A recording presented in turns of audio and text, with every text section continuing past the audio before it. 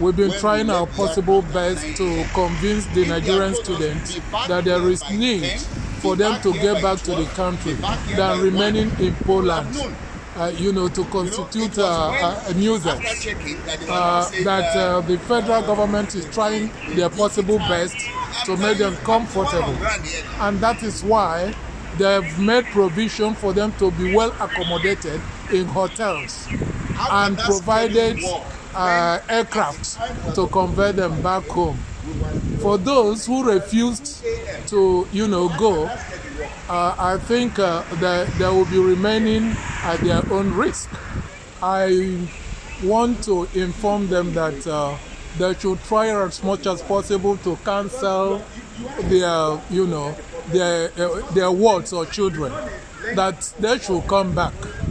When the crisis in Ukraine subsides, they will be back to the country. Remaining in Poland will be a difficult thing for them because we know what is obtainable in this place. So please, they should tell their children to come home, since the federal government have made available a flight for them to come home. It is a kudos to Nigeria that Mr. President has granted an urgent flight evacuation of these students.